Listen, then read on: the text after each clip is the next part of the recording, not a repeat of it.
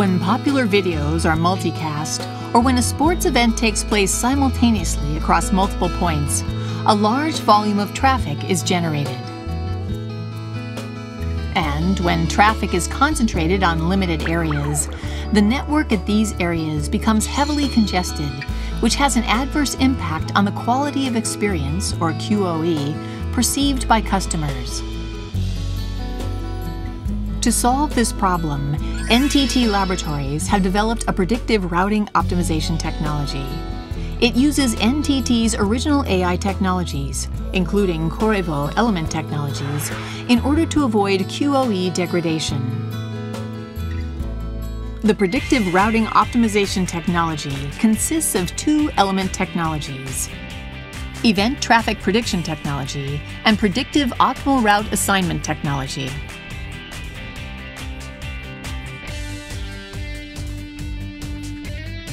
The event traffic prediction technology is made up of environmental parameters and two NTT-developed user behavior models, the user mobility model and the user communication model.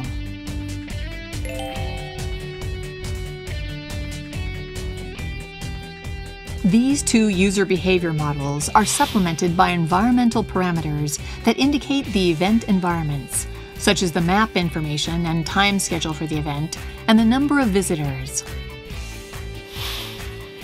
The event traffic prediction technology predicts when and where traffic is likely to concentrate during an event.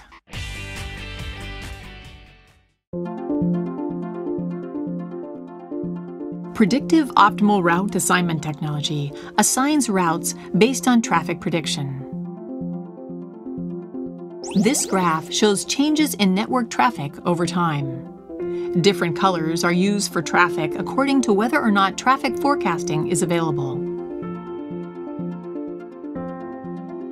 By combining optimal route assignment based on traffic prediction and load balancing to handle unpredictable traffic, routing is established in such a way that overall communication quality is maintained.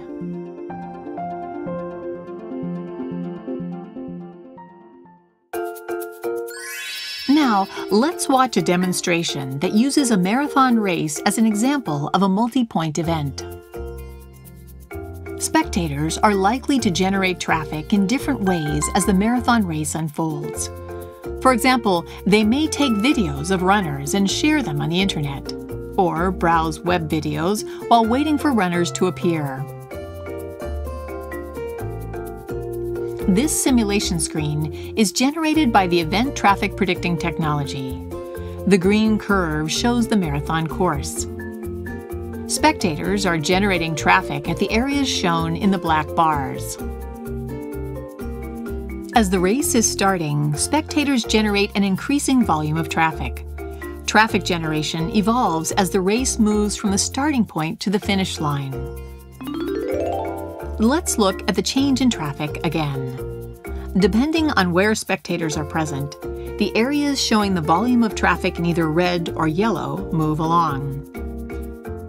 The red areas are generating a large volume of traffic. Thus, the technology predicts movements of spectators and the generation of event traffic.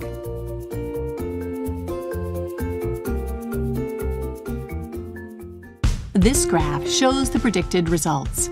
The marathon course is divided into 4 areas, Area 1 through Area 4.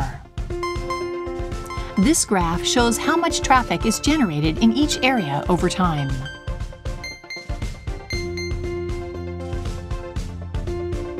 The black graph shows optimal route assignment that reflects the above distribution of traffic. And this graph shows the results of the conventional approach of assigning the shortest path to traffic without considering traffic predictions. When the shortest path is assigned in this way, the traffic on the pink link here exceeds the link's bandwidth, causing traffic congestion. The time when the pink link is congested differs from the time when the green link is congested. Thus, routing can be optimized by diverting some traffic on the pink link to the green link based on the traffic prediction. This control can help prevent traffic congestion.